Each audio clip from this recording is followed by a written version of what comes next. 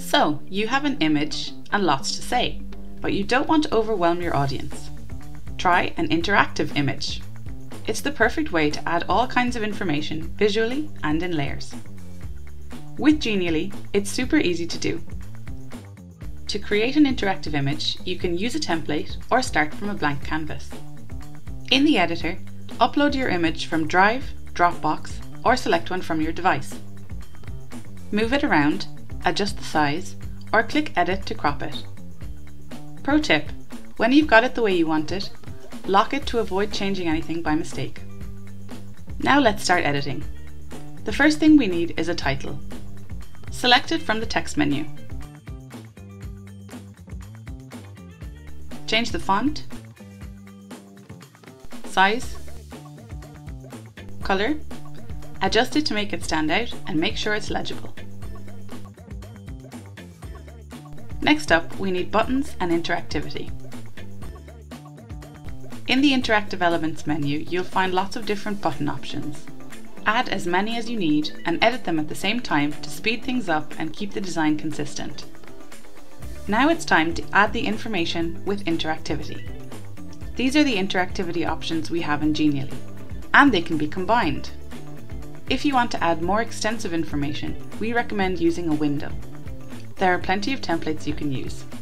Select the one that best suits your needs and start replacing. And the best part is that you can add even more interactivity. For example, why not add full screen interactivity to the image? That way your audience can see it in more detail.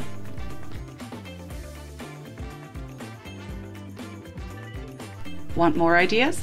You can also use the windows to quickly insert videos. Just swap out the link in the template and you're done. Another way of breaking down the information is with reveal interactivity.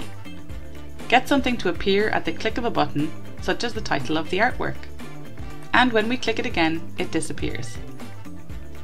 Combine this interaction with a tooltip to provide more information about what's contained within. And this is the result. When your audience hovers over it, they'll know what they're going to see when they click. Now that we have all the information, all that remains is to capture and direct the attention of our users. Now is a good time to introduce some animation.